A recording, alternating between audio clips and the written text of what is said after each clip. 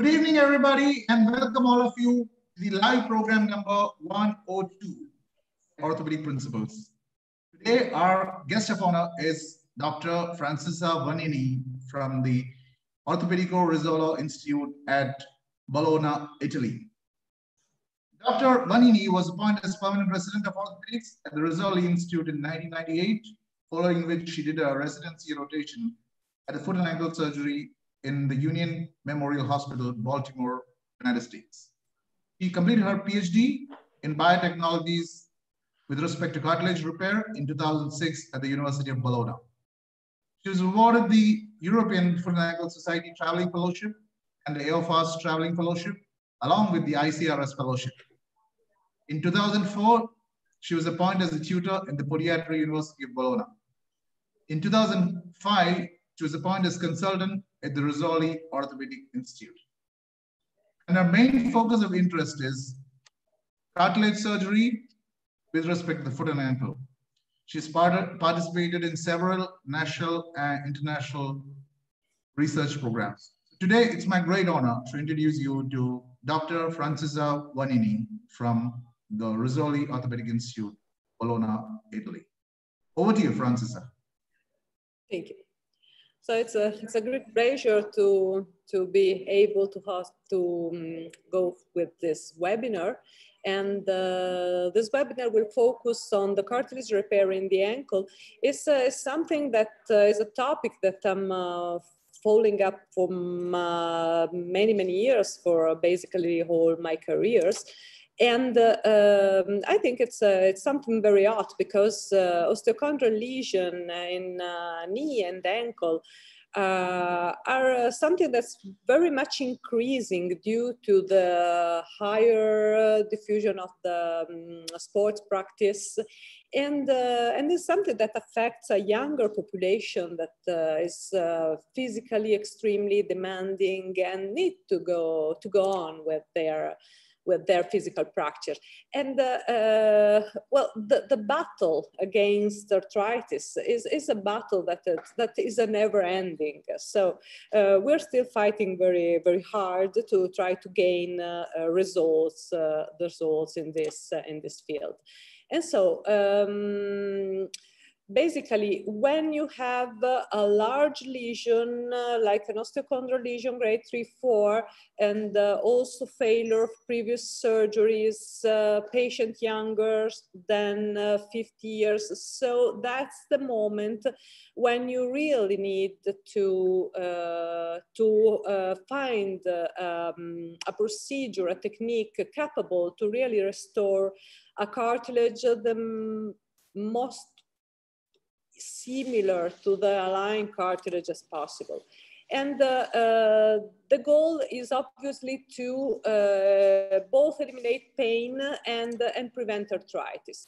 So in 2005, we went to a classification of the osteochondral lesion of the talus, capable to give also indications on what you should do in this lesion. So we went into classifying the lesion into acute, and if you have an acute lesion, if the lesion is smaller than 1 centimeter square or something that you think you are not able to fix, you just make a debridement. Instead, if the lesion is bigger, so more than 1 centimeter square, and you can fix it possibly, you should fix it. When we go into the chronic lesion, we classified a type 0, which is this kind of lesion where the cartilage layer is intact. And if it is intact, I don't think you should go into destroy it to repair the subchondral bone. And so you should go for retrograde drilling, and we will see some more techniques afterwards capable to augment this retrograde drilling and improve the repair of the subchondral bone. Instead, with the type 1, so less than 1.5 centimeter square, microfracture could still be an adequate technique. When you go into bigger lesion, 1.5 centimeters square, and moreover, deeper lesion deeper than 5 millimeters, so you have to go into a cartilage replacement, a cartilage repair procedure, and to take care also of the subchondral bone using like a bone substitute or a bone graft. If the lesion is very big, so a type 3, then there is a massive anatomy disruption, and you should go for an allograft. And here we go. This is like a type 1, and this is the aspect you have within the ankle, and you just debride it. When the fragment is something you can fix, so with a reabsorbable pin, you should, arthroscopically or not, try to fix the fragment back in place. And this is one image of that, with the repair, the pre-op, and the follow-up 2 years post-op, and it's a nice repair of the cartilage. This is the point of the chronic type 0. So when the lesion is a lesion only of the subchondral bone without a clear damage of the cartilage layer. And this is a point that Nick Van Dyke explained very nicely. So like a small fissure in the subchondral bone plate, when the ankle is loaded, permit the water within the ankle to squeeze out of the cartilage into the subchondral bone, and the diameter of the opening of the subchondral bone plate determine the pressure of the fluid flow, and this creates the cystic lesion within the subchondral bone. And they may be very painful, but in these cases, are we sure that the cartilage is sick? Well, actually, in the majority of cases, is not. And so this cartilage is often healthy, and we should treat only the subchondral bone. That's a theory that you can apply to also other joints with good results, and has been applied to other joints. So this is the theory at the basis of the core decompression in the hip, where you go to target the bone marrow lesion and improve the bone marrow lesion without damaging the joint. And also, this is at the base of the idea of the subchondroplastic, so the injection of a different kind of bone substitutes for a mechanical support and either a biological support. And this process is capable to facilitate the bone healing. And we see, when we go through the literature, we see that the core decompression in the hip is something that really improved the hip quality and improved the duration of the hip life, and was able to delay the need of a hip substitution. So why not try to use the same method for the ankle? And so in this case, we tried also to use the bone marrow aspirate in order to improve the subchondral bone. And this is the kit we used. You go into the posterior iliac crest, where the cells are in major number, and then you aspirate the bone marrow, you concentrate the bone marrow with one device or another. Now on the market, there are definitely many. And arthroscopically, you go and check the quality of the cartilage. And if the cartilage is okay and you cannot see an actual hole or damage, you just go to target the lesion under fluoroscopy and inject the bone marrow. if you can, if there is the chance there is a true cystic lesion, we will see that if there is a true cystic lesion, you can also add some subchondral, some bone, some cancellous bone, as we will see. And here are a few cases, but in this case, you see there was a very big cystic lesion of the medial malleolus.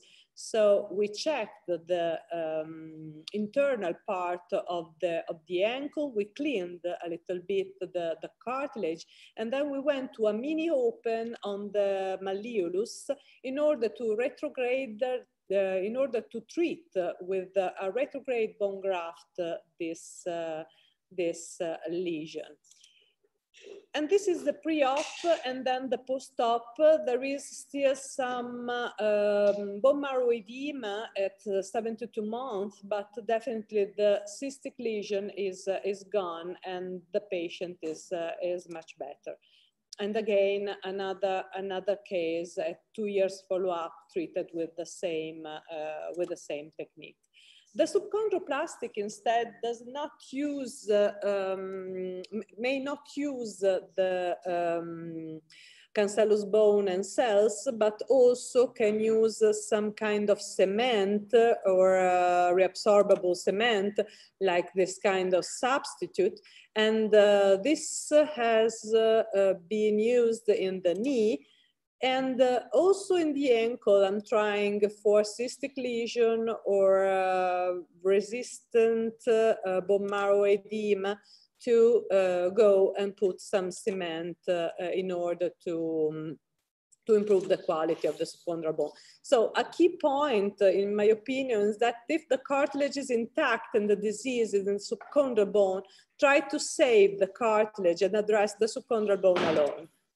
Otherwise, when you have a bigger lesion, so a type 2 or a type 2A, these two types are different because of the depth of the lesion. The type 2A is more than 5 millimeters. So in this case, it is a long history of what we did in order to repair this kind of lesions, and how these methods we found improved over time with us. So at the beginning, just immediately after Lars Peterson proposed the cartilage repair with autologous chondrocyte implantation, we applied this technique into the ankle, and it was definitely a quite demanding procedure. We went to suture a periosteal flap onto the lesion, so it was an open procedure, and the chondrocytes were in liquid media injected under this periosteal flap. And we had a result up to 10 years and now more. And there were very big lesion. You can see the size of this lesion, very big lesion that really gained a good score, and this scoring remained stable over time. Here you see the cartilage, the quality of the repaired cartilage, and it's quite a hyaline cartilage with the good safranino for the extracellular matrix. And then we also performed an MRI with the T2 mapping in order to see if the quality of cartilage was similar to hyaline. And actually the regenerated tissue had a response very similar to the hyaline one. Ooh. Then we had an evolution with the use of a allograft C matrix capable to support the chondrocyte, so no more in liquid media, but in a 3D feature. And this permitted to shift to a wall arthroscopic procedure. And also for this case, the scoring was very stable over time and permitted to extend also the indication. We treated also smaller lesion with that. And you can see that the scoring over time, the alpha score is still stable. And we published the result both on the autologous chondrocyte implantation, open and arthroscopically in various follow-up. And here again, we have a male, 32 years, also for this case, a very big lesion, the collagen staining at 13 months for this repair, and the MRI at 36 months follow-up, again at 5 years, the T2 mapping showing a good cartilage regenerated. And of course, the autologous chondrocyte implantation had many advantages, was capable to repair very big lesion with no donor site pathology and very good results stable over time. But it was obvious that it needed 2 procedures for the cell harvesting and the culture of the cells, and it was really quite expensive. So after that, we needed to shift more or less for economical problems to a new trend. And so we shifted to the use of bone marrow derived cells that could be able to substitute the chondrocytes. And the advantages of this technique is that it is a one-step technique. So the cells can be processed directly on the OR in the same time. So you just harvest the cell and load directly onto the scaffold. You see, we used platelet gel, moreover, to cover the lesion and provide some growth factors. And then we went to the bone marrow harvesting and concentration directly in the OR. And the biomaterial was prepared, loading the cells onto the membrane, and then it was arthroscopically implanted. Let me see if I can show you the surgical technique. And there was a video. The video is there and maybe is going. So here we go. You can see the lesion. The lesion is prepared with sharp margins, and then you introduce a cannula to help the positioning of the biomaterial and load the cells onto the material, and then you size it according to the size of the lesion you have to cover. And through this cannula, you can shift the membrane directly onto the lesion, and then you can embed the membrane into the lesion and cover it with the platelet gel, which is a little bit sticky, and so provide also some stability to the implant. And here it is. You see arthroscopically that the membrane is stable and is not moving. Okay. So back again to the presentation, and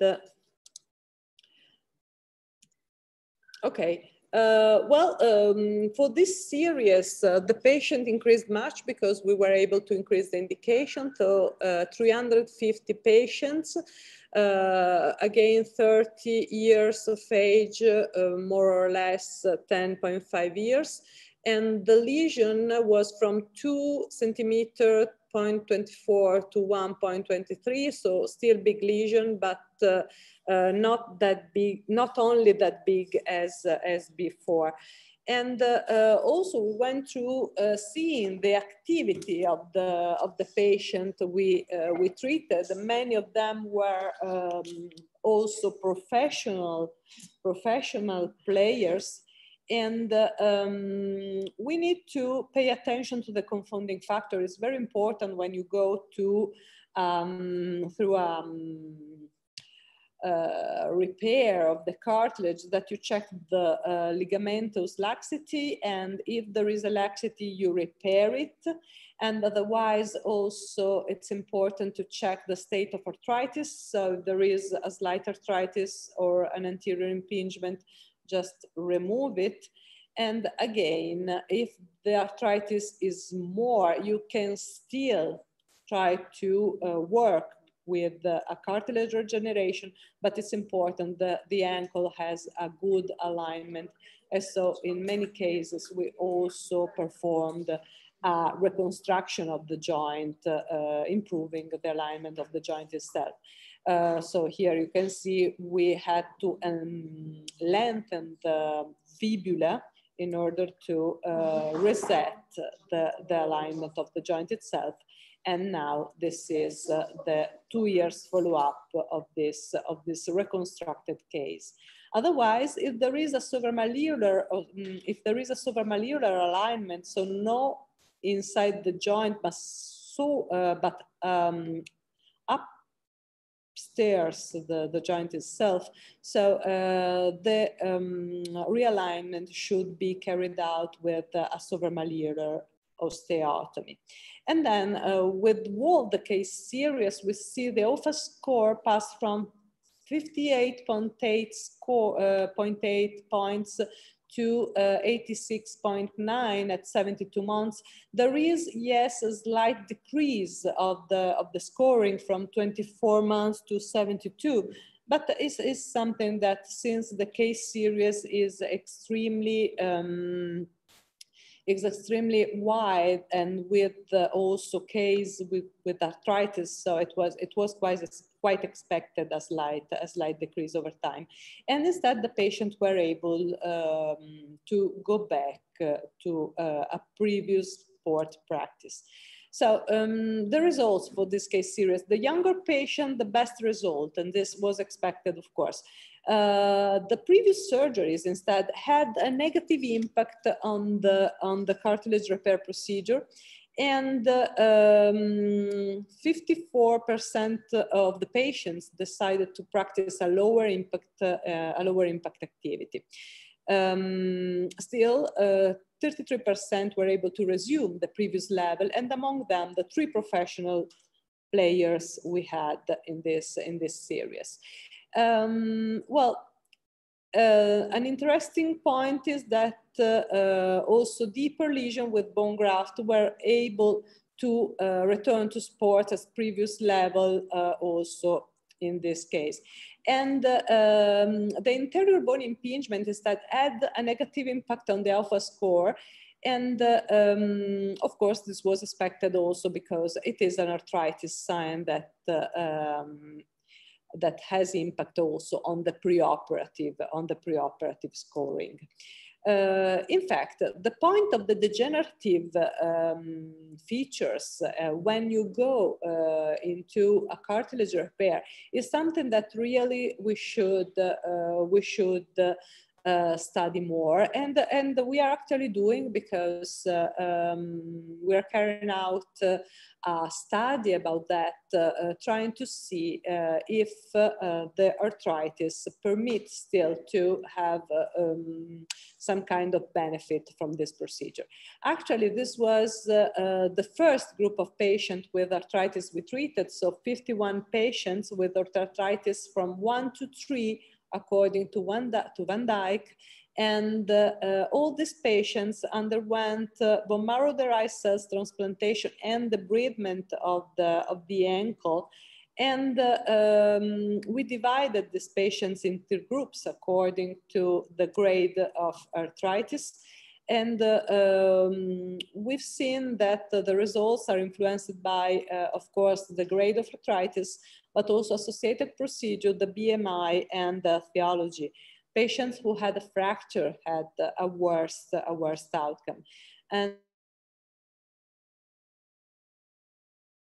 we use, so the bone marrow derived cells transplantation and ankle debridement and reconstruction in some cases was effective, since 40% of the patient did not show space narrowing further, and there was also some improvement on the MRI. So another point that should be investigated more is the role of cells. This is something that is very difficult to understand, because it's also very difficult to count the cells we have.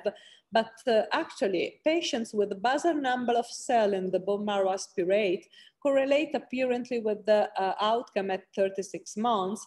So patients with more cells have the possibility to gain higher scores, while patients with the higher cell in the bone marrow concentrate correlate with the outcome at 60 months. So it's something that it's a tendency. So it's something that make us to think that there may be good healers and bad healers, but still we are quite far from some sure decision about this point. And what about the protocols of rehab? I'm quite a strong go through the literature and see what is the literature about the rehabilitation after cartilage repair in the ankle. You find the desert. And basically, you should consider that the outcome in the knee is related to a muscle performance, and instead in the ankle, there is a lower importance of the muscle strength, but there is a major impact of proprioceptions and range of motion.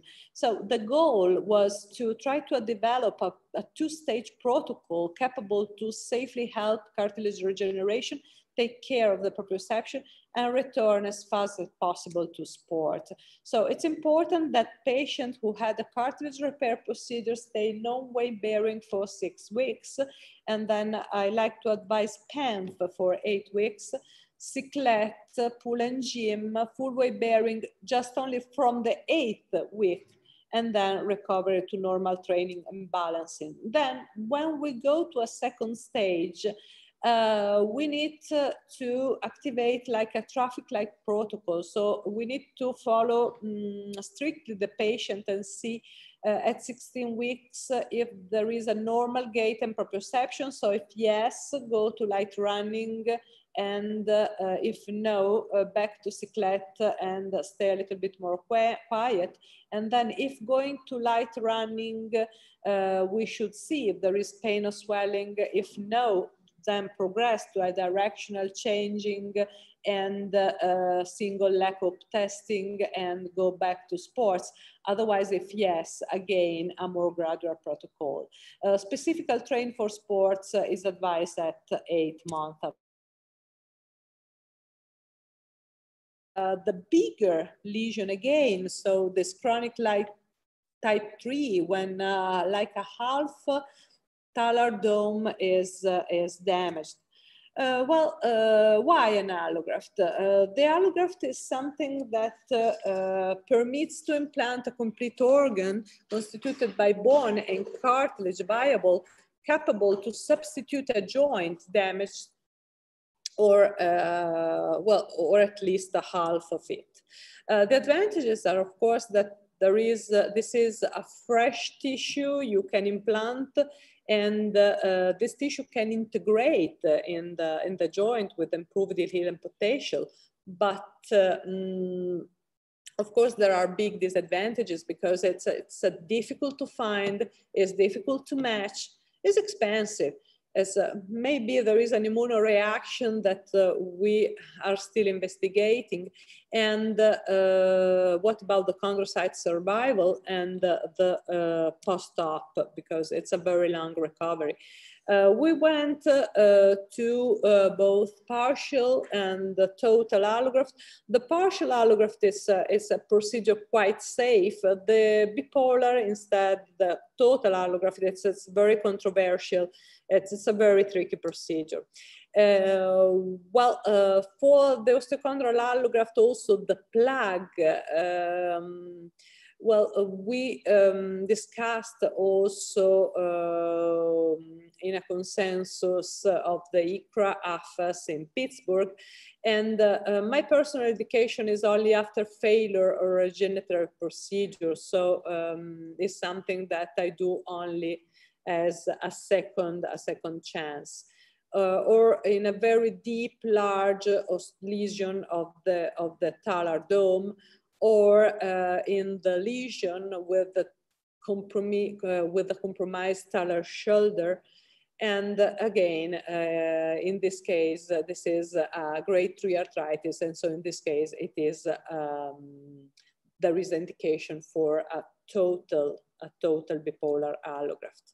Of course, you have to go through the contraindications, so no serious joint deformity, no significant osteoporosis, osteonecrosis, vascular pathology, infection, and severe ligamentous instability. And the state of the art, if we go through it, there are many studies over time that worked on that. From Bill Bagby, from Liu Shon and Mihan, they had quite a large series of that. And again, the partial allografts are a very good option. It's appropriate to use this osteochondral allograft to repair a partial talar dome. And we see also here that you can pretty easily use an open access from the anterior side of the ankle to substitute a partial damaged joint. Instead, this is the bipolar allograft. When we started from the first 32 cases, we went through a lateral approach. We designed instrumentation with curved shape. This curved shape helped the positioning of the allograft within the joint and gave a large cancellous bone surface for the consolidation. We published the result of that in many journals, and here it is a large group of cases we studied, and then we shifted to another kind of technique from anterior. So here we see the lateral shape. This is the postoperative of 46-year man, and again 46-year-old man, 32 months follow-up. And this is instead the anterior approach. The anterior approach is more simple, is easier. It's a little bit more tricky for the alignment, but definitely is easier to position the graft. And you don't need a malleolar osteotomy for that. Unfortunately, it's a little bit less stable, the tibial component. And again, here you see a female which was who had a previous ankle arthrodesis and the allograft, and again another pre-op, a male, and the allograft, and again the follow-up of this graft, and again the follow-up of this graft at 16 months. Also another case, a female with a very bad distal tibial fracture, the allograft positioned, and the result at 18 months follow-up. Another, again, 28 years old, and the allograft inside, the result at 1 year follow-up. So you see the allograft is very nicely integrated, and this is at 7 years of the MRI. Of course, there is a recurrence of the arthritis over time. That is something that should be investigated, and we are trying to do it. It's a very difficult surgery. It's a non-forgiving surgery. So if there is malpositioning of the graft, it will fail. If there is a too early weight bearing, it will fail again.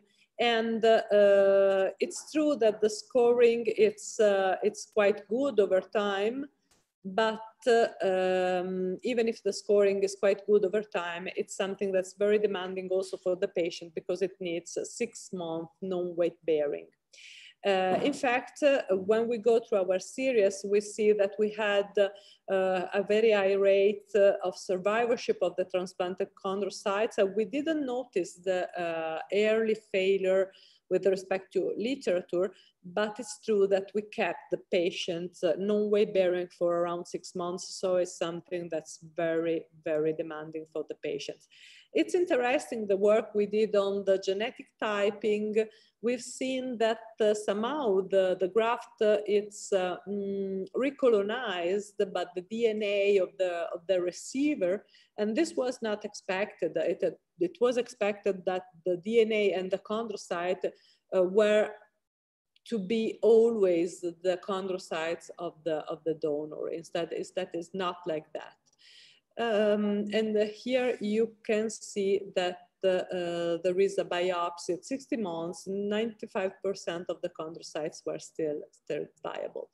But the burning question are still on. So if there is any influence on the immunological response, I think yes. How to avoid this arthritis recurrence, we don't know. What's the role of the soft tissue, and what's the role of the joint biomechanics? That's for sure a role. So is there any idea to improve?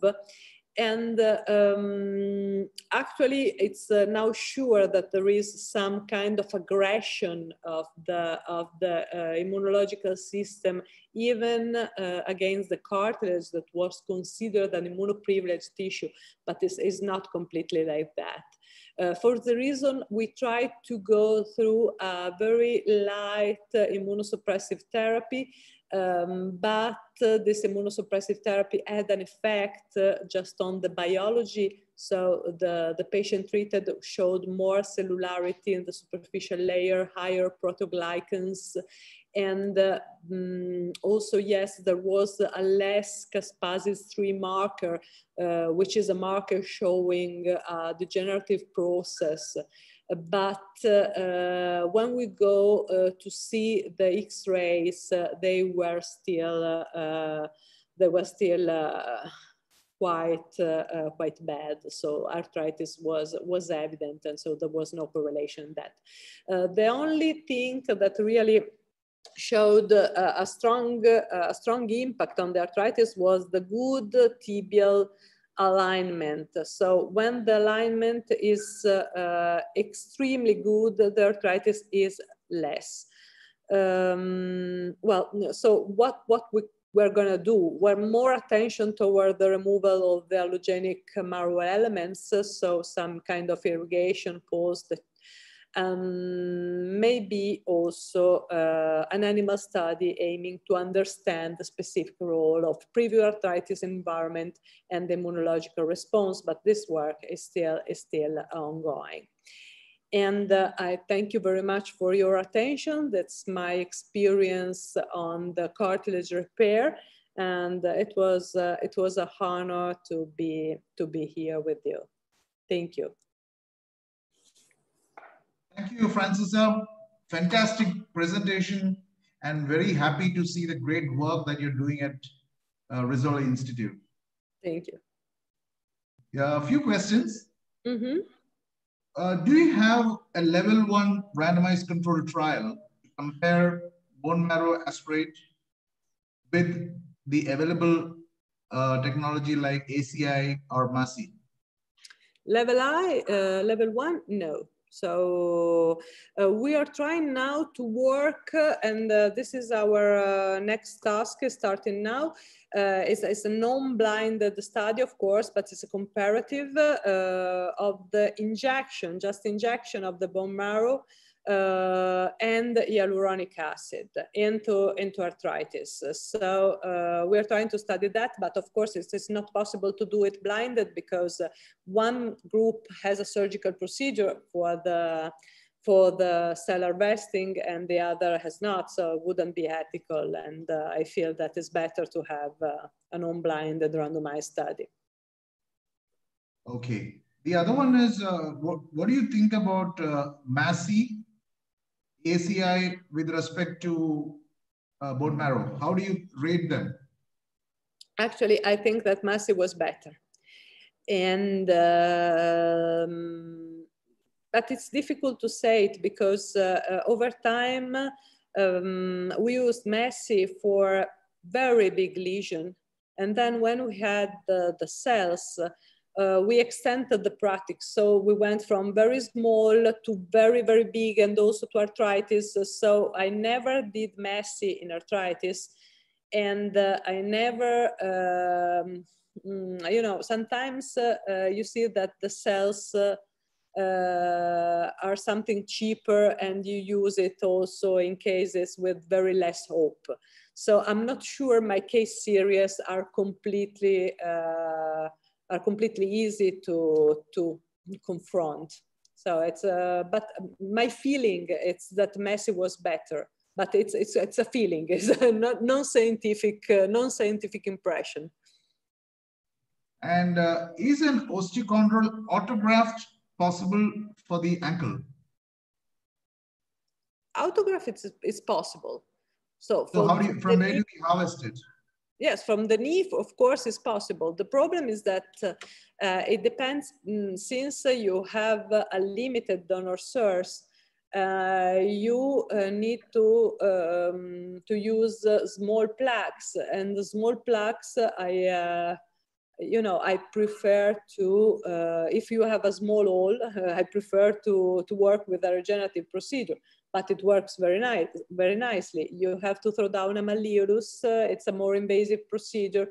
It's something that actually, when I go for that, I go for that in failures. I go for that in big holes, and I usually use an allograft. And do you use MASI in your hospital? MASI in your hospital? No, we stopped for economical problems. The MASI, well, we stopped more than 10 years ago now. So we've been using for a long time, but now only regenerative procedure. I don't know the future, but the economical situation is not brilliant. So I'm not sure that we will go back to MASI again. Are you using it? No. In India, we have very few centers. I mean, MASI is not popular at all. But there are centers that use ACI. ACI, so you're using it? No, not in my place. There are centers. I don't do sports ankle. I do the knee. So there are centers in India which do the ACI. Oh, okay. So it's good. Somebody. But MASI is not available. I see. Well, also ACI is something that was very good with the periosteal flap. So good. I see. Yeah, and I think there are no more questions, Francesca. The fantastic presentation, and thank you for the brilliant work. And I mean, I know you for the last 10 years, and only it's now that we got an opportunity to have a presentation with you online. It's a pleasure. Thank you. And hope to see you in some meeting very soon. I hope so. If last time I think we met at Barcelona, right? Yes, I think so. Well, the next year there will be an unbelievable quantity of meetings, and so I don't know if there will be possible to do them and to do them all. So, but hopefully something. Okay, thank you so much, Francesca, and we look forward to one more lecture from your side. Thank you. Goodbye. Bye-bye.